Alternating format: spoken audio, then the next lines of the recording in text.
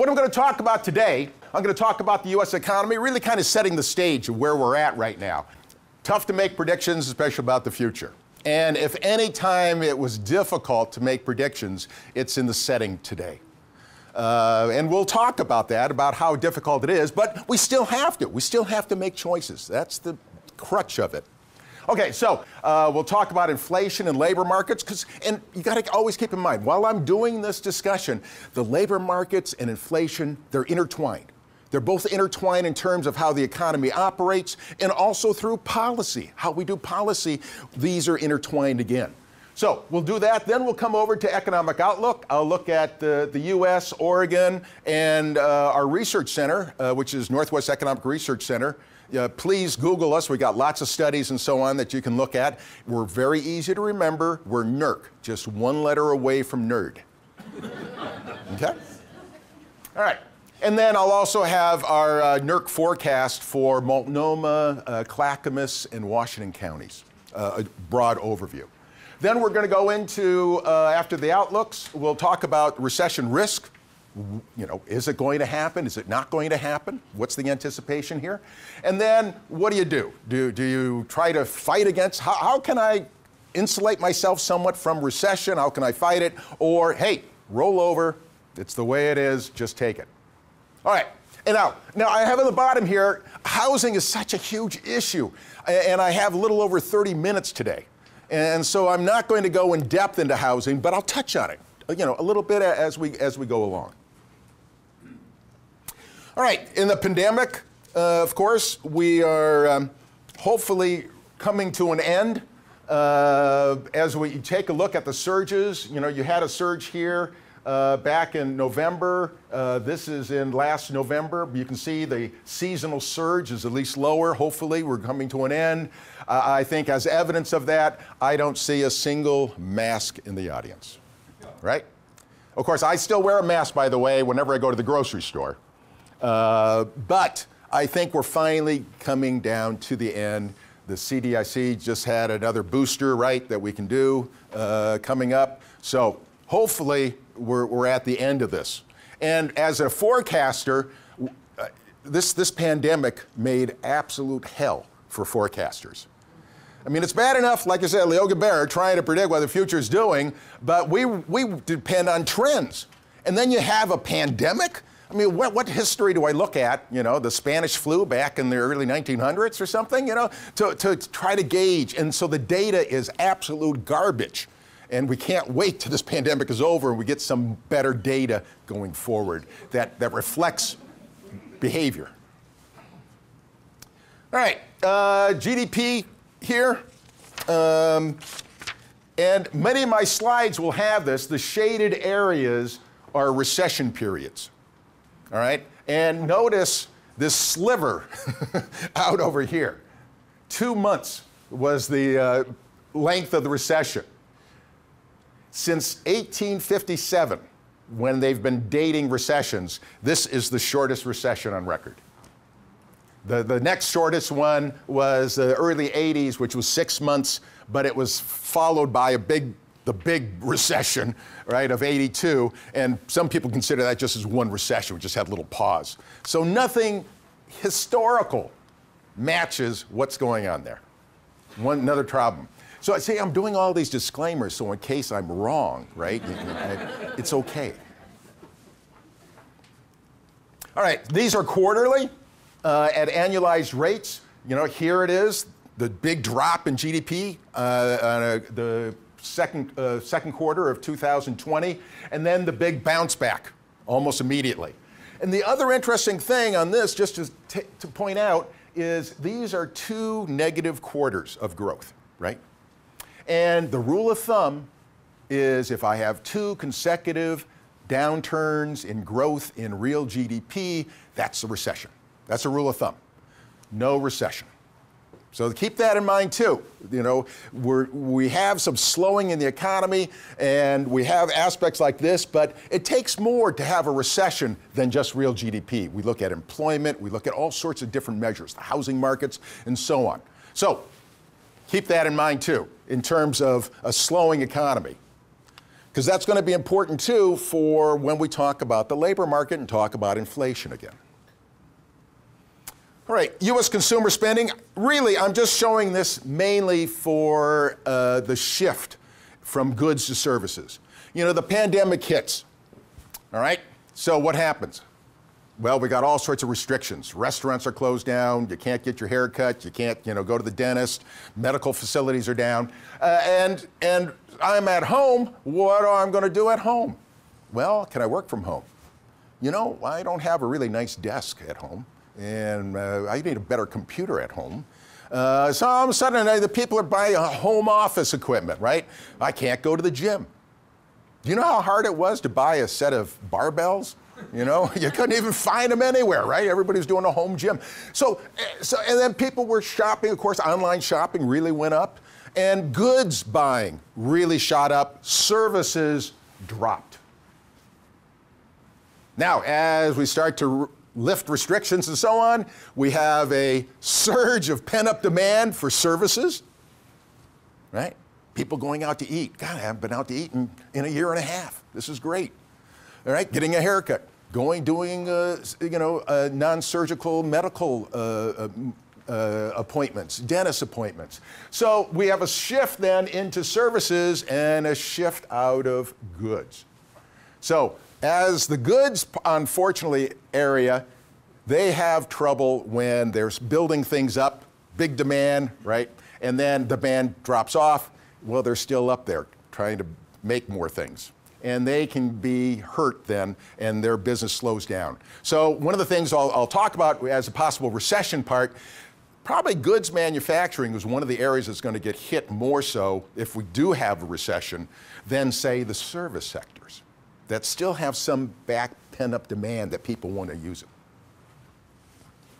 All right, this is year-over-year employment growth, and I have the U.S., Oregon, and then the Portland metro area.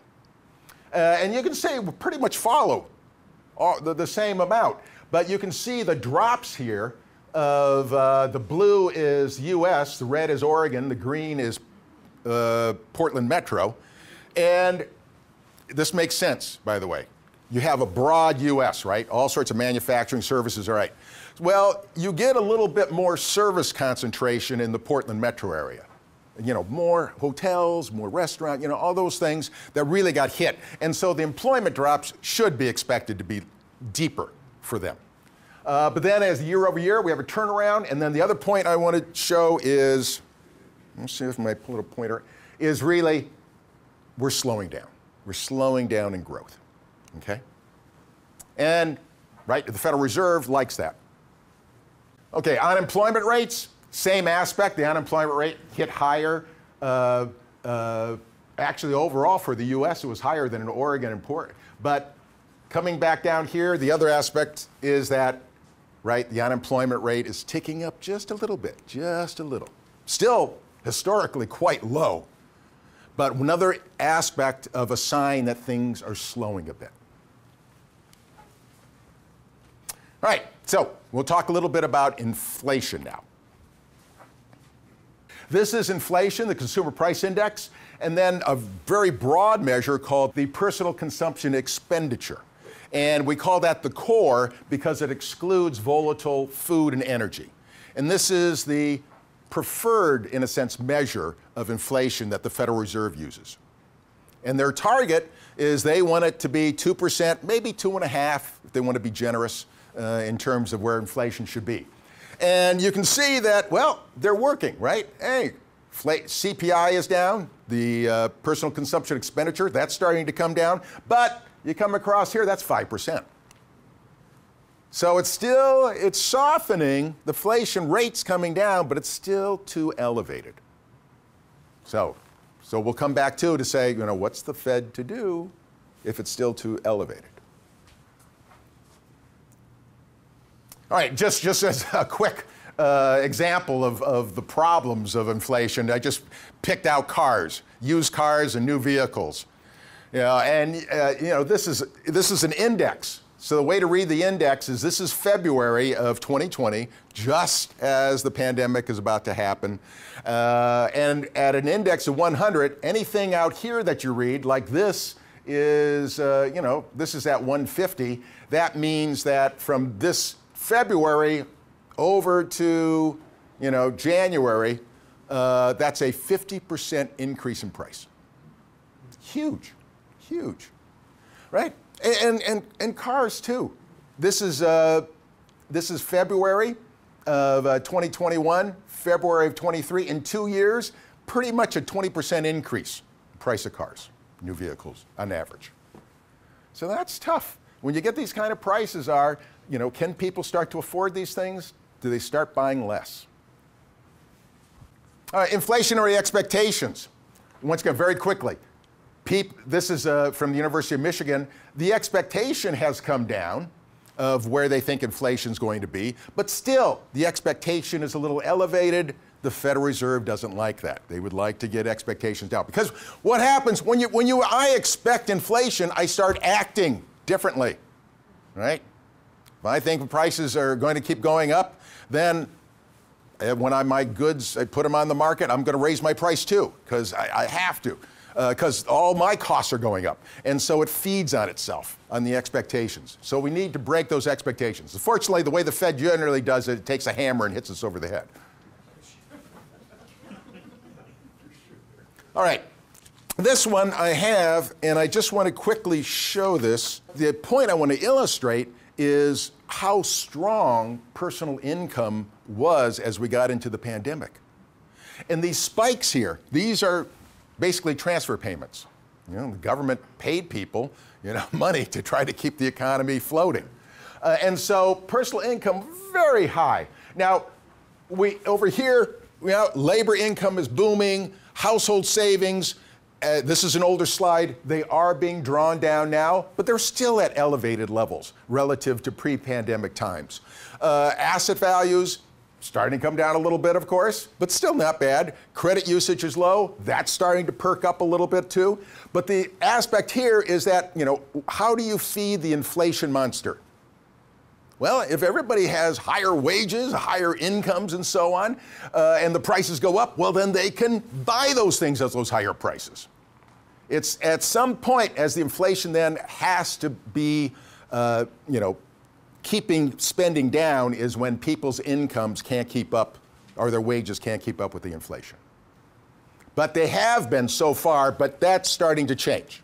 Right now, they're starting not to be keeping up with it. This is the federal funds rate and also the 30-year fixed mortgage rate. And here, the main point here is, the demand slows for credit-sensitive sectors. And two of the biggest ones is housing and autos. And we're definitely, I think, seeing that here in housing. It is starting to slow some.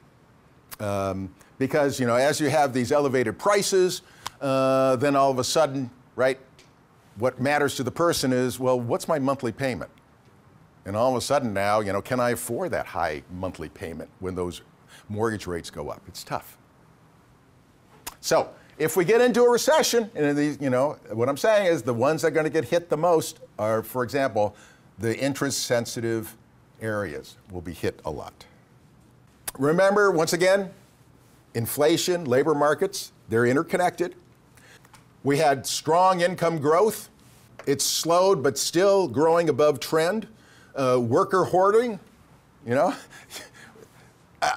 I have people working for me. When someone leaves, I have trouble filling the spot. I'm going to try to keep people working, even though the demand for my services or goods are softening or going down, and maybe I don't need all those people, but if I lose them. So this is my fear, is that with the worker hoarding, if we do get into a recession, because of the hoarding, it's going to be a bigger drop when it happens, rather than a trickle as the process is happening. But that helps keep inflation going, because people are still having the jobs and they're still making the money. China, in terms of supply chain problems, they finally are starting to lift a lot of their zero restrictions that they had. And so production's coming back. At the same time, we're worried about China. We don't want their electronics. So there are still supply chain issues that politically, I think, we may be creating. Whether that's right or wrong, I don't know, but it is a problem. What fuels the inflation is starting to run out. Workers' wage gains are starting to fall. Labor markets are starting to loosen up a little bit. Interest-sensitive sectors, right, are starting to see some slowing in their spending. Supply chain issues are getting a little better. So those are all helping. I think that's part of the aspect of the inflation rate starting to come down. Supply chain issues are getting better, and we're having spending slowing because of the interest-sensitive sectors. All right, the Federal Reserve, they had a tough decision at the end of March. All of a sudden, we have a possible banking crisis. SVB, Signature Bank, Republic, all these people are kind of in trouble. Is it going to spread to all these other regional banks that are around, even community banks? So the feeling was the Federal Reserve caused the problem. Now, I'm not a big proponent of the devil made me do it argument. Oh, the Federal Reserve said I could hold these things, and I held way too many of them, long-term treasury bonds, and the Fed made me do it, and that's why SVB went under. Well, I don't buy that. Anyways, so what does the Fed do? If they're raising the interest rates meant that, like an SVB that had long-term bonds, and those bonds, right, as the interest rate goes up, the bonds on their books value goes down. They're using those in terms of like reserves, like a bank, like capital or loan loss reserves, and they have to book to market. They're not meeting their requirements. So does the Fed then say, okay, let's pause. We don't raise them in March.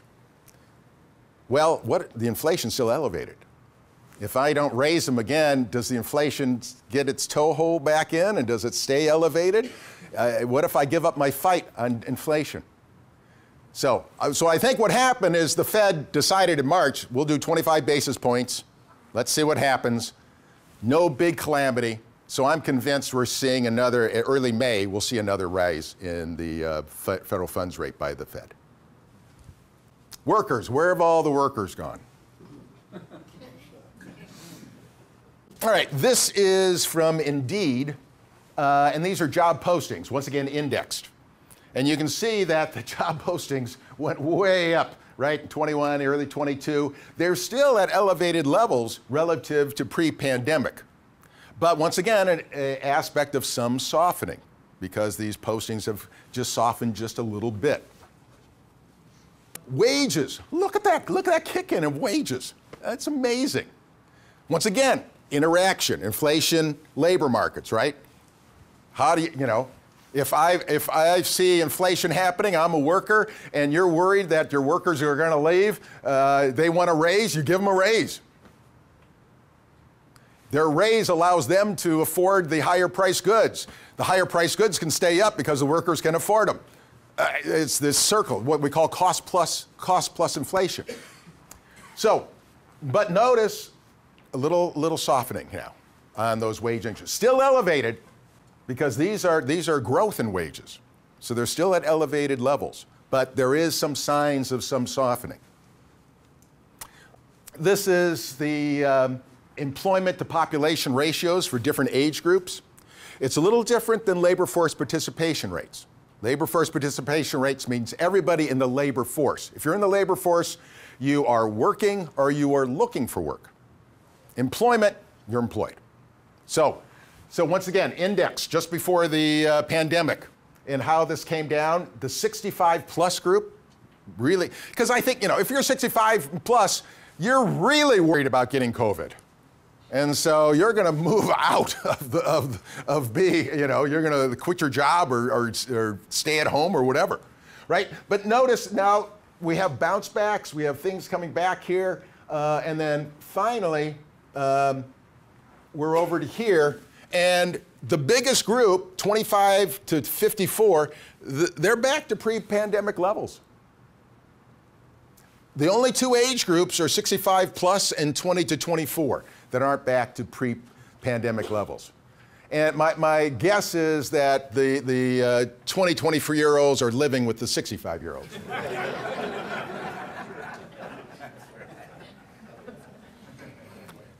All right. But, so, once again, tight labor markets, somewhat being alleviated because we're getting back to these levels. All right, very quick here, way too much on one slide in terms of information here. The first point here really relates to as we started to get into the pandemic, really 20 to 22, 2020 to 2022, where we had great federal unemployment, where for some people, it was more than what they were making working. Why work? Just logic, not being lazy or anything, it's just plain logic. Schools, right? There weren't any child care facilities available. What do you do when the schools are closed and the kids are at home? One of the spouses has to stay home probably with the kids. So that took people out of the labor market. Fear, right, of getting COVID. Now it's starting to go away. The supplements ended last a year and a half ago in September. Schools have opened up in person, taking pressure off of the other in-person type things like child care. Feeling safe in the workplace is getting a little better. But overall, long-term demographics, unrelated to COVID, is shrinking the labor supply, right? And geezers still buy things, right? So you still have to make things, you still have to provide services. And the other one is just a statement about COVID, right? We've got a lot more of the Greek alphabet probably to go through, more variants that may come up. That can cause labor problems. All right, so both inflation and labor markets, they're loosening up, but we still have some persistent problems with them. But they're slightly better than they were, say, a year ago. Okay, quick on the economic outlook here. This is from professional forecasters. I didn't know that you could actually be a professional forecaster. But they didn't take a survey of the person who cuts your hair and ask them where's the economy going, right? These are people that do this day in, day out. So it's for the period 23-26. Now, the other important that you have to keep in mind, when they did the survey, they did it in February, early February, before the banking situation came up, right? They're looking at unemployment levels going out, and they're looking at basically a soft landing, right? They're looking, forecasters, they revise. So their forecast is around 40% chance that there'll be a negative growth in one of the next 4 quarters. So it's under 50%, right? But still a little elevated. This is a busy graph, but what I wanted to show you here for real GDP, you can see this growth. They've raised the growth forecast for 23, lowered it a little bit for 24, pretty much the same going out. So all they did is they shifted, and they're slightly more optimistic for GDP growth or the overall economy growth. Wall Street Journal survey.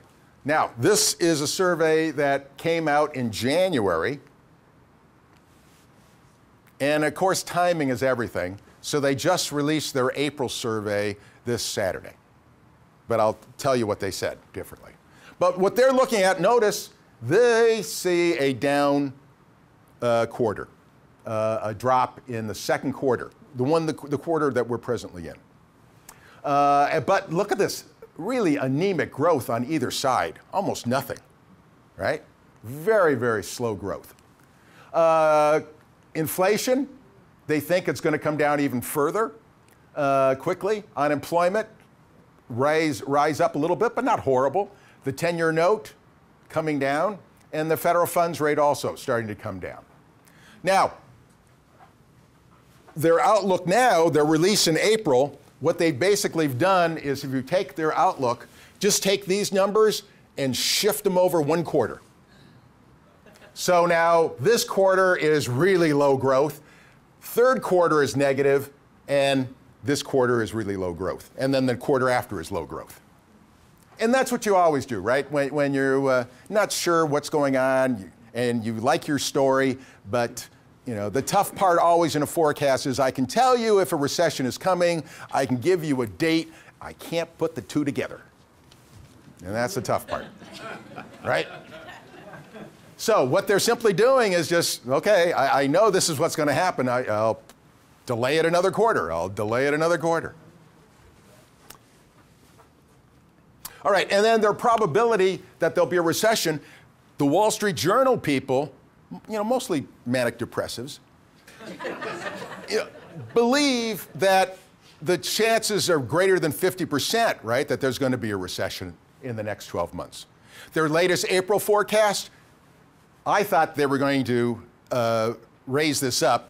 They stayed at 61%. They didn't change that. So they still think a recession is going to happen in the next 12 months. So you got the Philadelphia Fed that does a survey of professional forecasts, thinks soft landing. You got Wall Street Journal thinking, in a sense, hard landing. There'll be a recession. Okay, here's a sampling of U.S. economic outlooks. Real quick here. Storm is a hard landing. Cloudy is a soft landing. And you have the Conference Board, which is an independent think tank. They're the ones that put out the leading economic indicators. And then they think it's a recession coming. Duluth has, well, it never really merits a recession, so they have a soft landing. Then you have the CBO, Congressional Budget Office. They also have a soft landing. And then S&P Global, Standard & Poor's, they see a recession. So pretty much, you've got all these groups. Someone says a recession, some don't. Who's right? Now, here's a slide, and this has gotten so much press. Not this particular slide, but what's happening in population, And the controversy that's happening is that the Population Center at Portland State University, which is the official census center, by the way, for the state, they put out their own state forecast for population. And that is the population forecast that my old office down in Salem uses for their forecasting purposes. Now, the census put out their forecast for Oregon. And what we've got going here is the dark blue is Portland State, light blue is the census. And notice right here for 2022, we have positive growth from Portland State. We have population loss from the Census Department. The last time we saw this actually was back in 1982. But we also were in a horrible, horrible recession at that time. We're not in a horrible, horrible recession this time. If population does, it follows the business cycle, right? This is the 2007 to 2009, recession period, and population lags a little bit in terms of how it reacts. And so, yeah, it follows the business cycle. We have a slowing down that's occurring in the economy, okay? We had the recession in 2020, the 2-month recession. So, yeah, maybe, that would affect population growth, but not, it was overall, really quick. But we're having a drop. So this is what people are really asking us, what's true? I've got some notes here. One of the things they look at the state is, what about the driver's license surrendering? Right? Because if you move to the state, you got to eventually get an Oregon driver's license. So one of the measures of in-migration is, well, how many surrenderings are we getting? It's a little tough.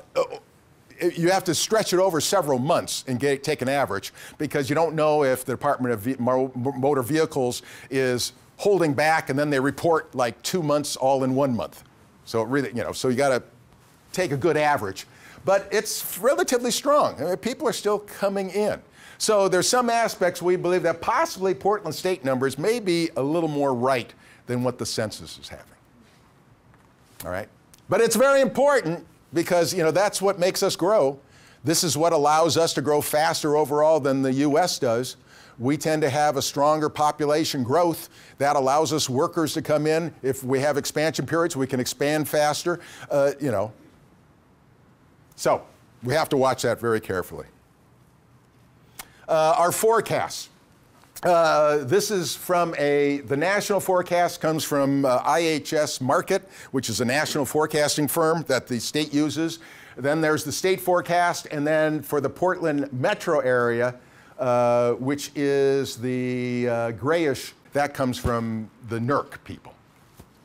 And you can see the US forecast from the National Forecasting Service has a recession, because this is our zero line, and it's negative. The state and NERC both have pretty much a soft landing. All right? But very little growth coming out here. That's part of because, you know, we're trying to just do an average. Getting the wiggles in are almost impossible to do. And then this is for Clackamas, Multnomah, and Washington counties. Multnomah rising a little bit higher than Clackamas and Washington.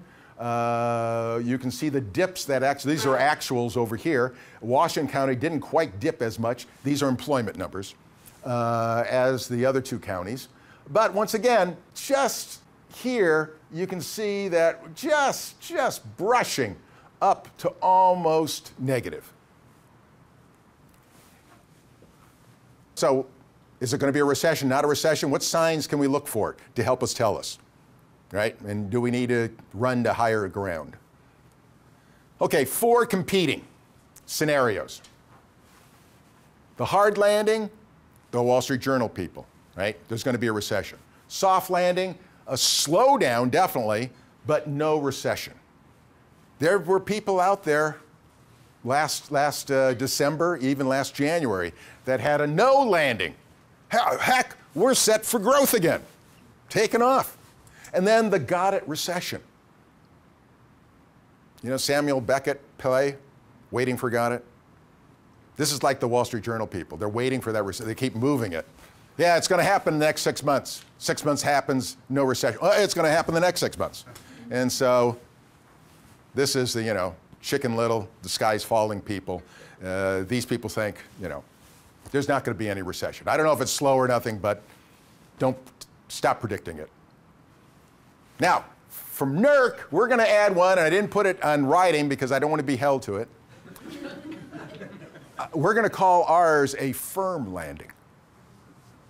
Now, what I mean by a firm landing, it's somewhere in between a hard landing and a soft landing, in that possibly overall we don't lose total employment, but we're going to have sectors that do and sectors that don't. On net, it's basically almost a zero effect. But it's still going to be not a soft landing, it's going to be a little bit hard landing for some of the sectors in the Oregon economy and in our local economies here. Now, and I should, actually there should be another one up here for the Federal Reserve. Given the Federal Reserve's history of trying to engineer a soft landing, what they really should just simply say is, any landing you walk away from is a good landing. The plane has crashed, it's burning, I'm walking away with a limp, but I'm still alive to live another day. And, you know, so I don't have a great faith in them engineering a soft landing. All right, this is the Wall Street Journal. And what I want to point out is how quickly views can change. Recessions do come upon us pretty quickly in terms of people seeing them. Is that here, January 22, 18% chance of a recession in the next 12 months. 1 year later, 61% chance. Just in a year's time, that flip-flop. So, you know, if you didn't see it coming, don't feel bad.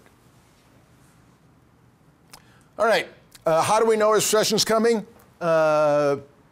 We have a leading index from, of the US from the Conference Board. We have a leading index for Oregon from the Philadelphia Fed. And look at that, suspended indefinitely. What pansies. You know, it's too difficult to do, so they're not doing it. And so they just, you know, so I have question marks for what Oregon. But notice the leading index jumping up to 2022. So you can see now the people that said, no landing, right? Maybe we're getting back to growth. Look, leading indicators are going up. But now they've dropped right back to where they were before pretty quickly in 1 year's time.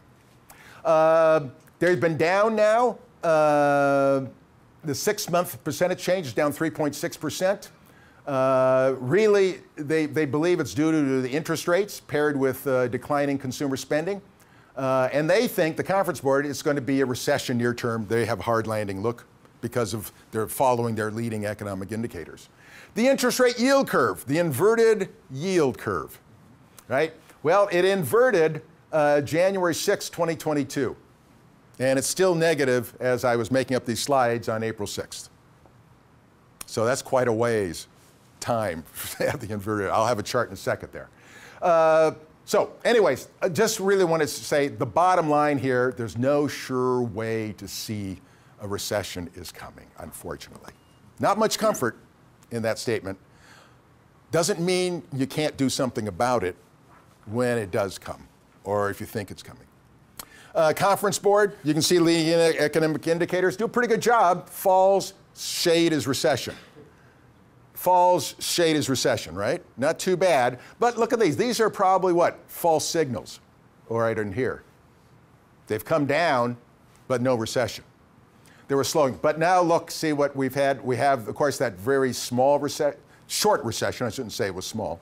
And now the leading indicators are way down. So that's why they're saying, look, based on this, I think a recession is definitely coming. Inverted yield curve. A somewhat more reliable actual measure. You can see the yield curve is negative here, and then what it's followed, recession. Negative recession, negative recession. We dipped here just for a moment, right, into negative, and then, of course, the very short recession, but look how deep this one is in terms of the inverted yield curve. That is, right, Treasury security minus the 2-year security yields.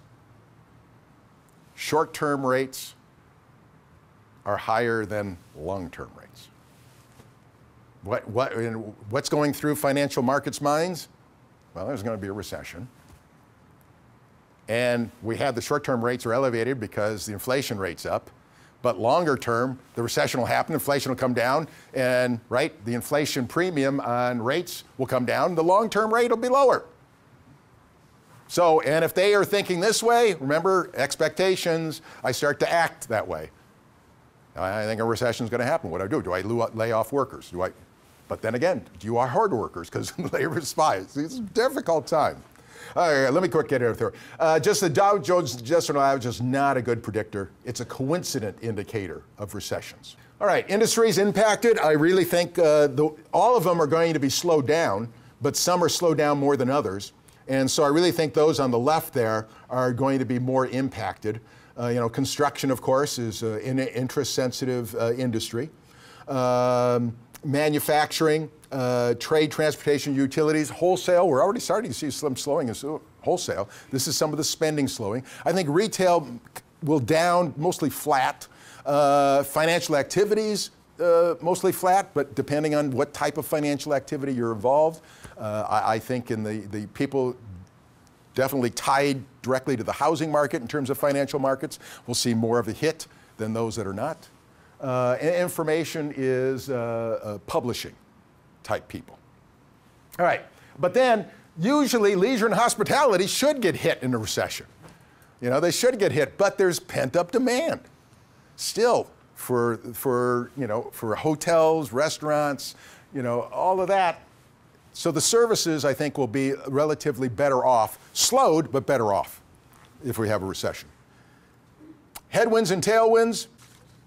The one we're really adding in here, is a possible banking crisis. And the tough part here is, interest rates are up.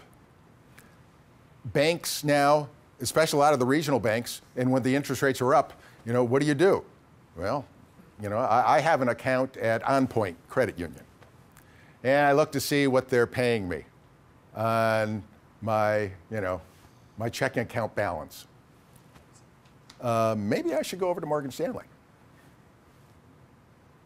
And a lot of people are thinking that. And if I'm a little risky, because I see this horrible news about banks, and oh my God, I'm scared. Banks now need liquidity. And by the way, if any of you are bankers here, and if I was a director of the Federal Home Loan Bank of Seattle and involved actually in the merger with the Federal Home Loan Bank of Des Moines. And for you, that is a great, from my experience, a great source for liquidity is the Federal Home Loan Bank. And they're there, and they think they give reasonable rates. So that's something that you want to keep a good ties with. But, with this happening, banks now, they were flush with money from the pandemic and so on. They're not so flush anymore. They've got to have liquidity needs. They're getting a little shy in making loans.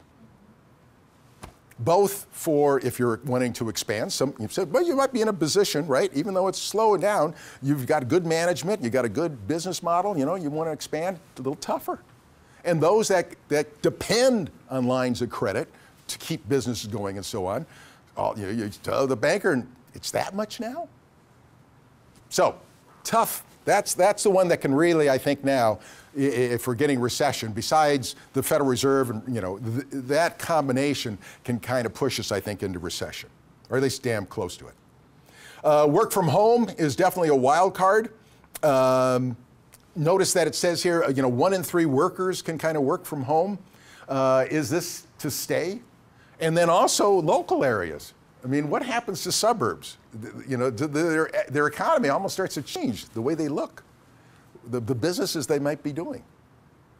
And if we have the exodus from downtown Portland into suburb areas, that changes a lot of the economic environment in places like here. All right, and they're very quick. This is from Cushman and Wakefield, office space. You can see this is just the Portland market, and you can see that line that, especially for office, industrial not so bad, but the vacancy really going up in the Portland downtown area. All right, what can you do? Just common sense. These are things you should think about anyways, even if there's not a recession coming.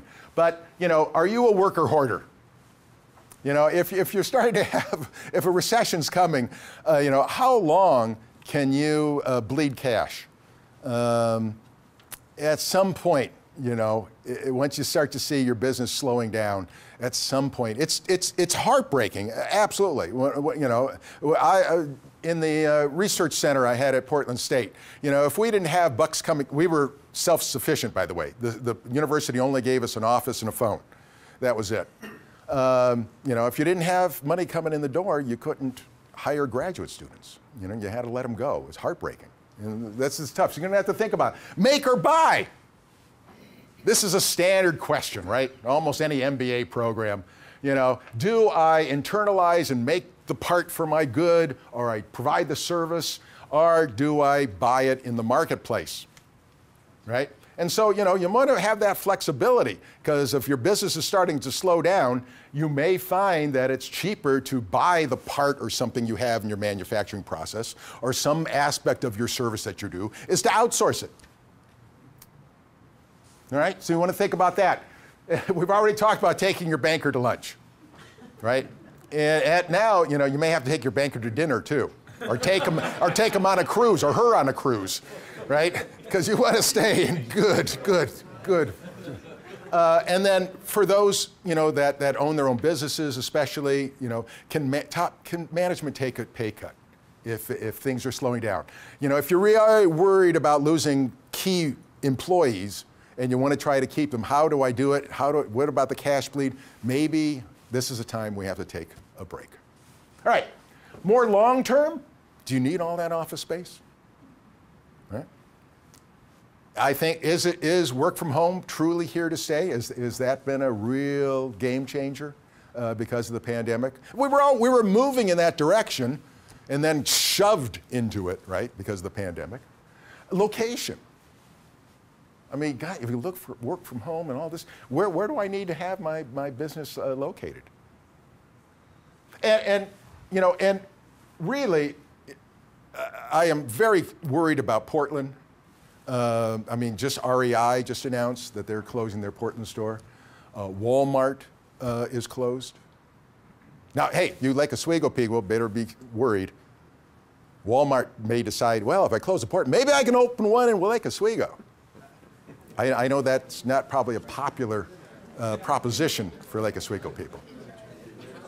And I know you Lake Oswego people, you know, you got I-205, right? You got tolls that may come, and what's that going to do? You don't like phone cell towers, you know, you don't like people going in the lake. I mean, you got all sorts of problems.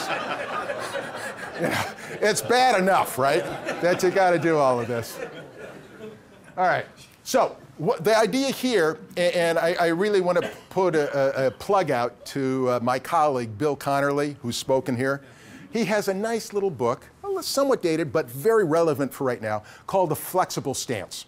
And I highly recommend that you look at that, because it really is a book about, if you're a business, what do you do when you have a recession? How do you control on it? But I really think common sense, these top 4 here are ones you really should think about. So you got to make a choice, right? Hopefully, when you make a choice, you're going to do better than Yogi Berra. I thought it was funny. All right, well, thank you.